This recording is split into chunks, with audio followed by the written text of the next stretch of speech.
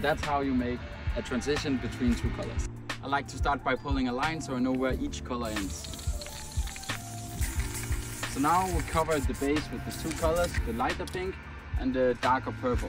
The lighter pink is not covering that well on this darker background, but we'll manage. Now it's time for the fading part. There are different ways to do it and go about it, and I'm sure a lot of you also have your own technique. I would like to show the way that I'm doing it. So I start by taking the lower color, putting on an Astro fat cap, and then just starting to dust while angling the can. So the can needs to have this angle towards the wall, then just dust a little bit.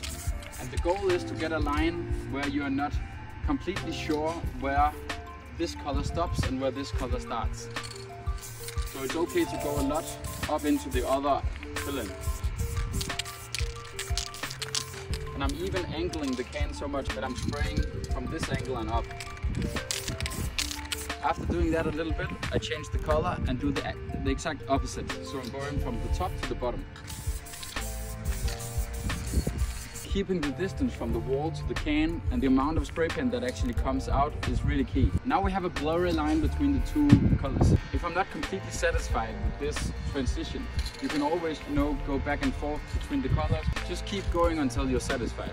But be aware that you're using a lot of paint using this method. So you have to plan ahead and try to be smart about it. For this fading between two colors, we use Disco Pink and Reverend Violet.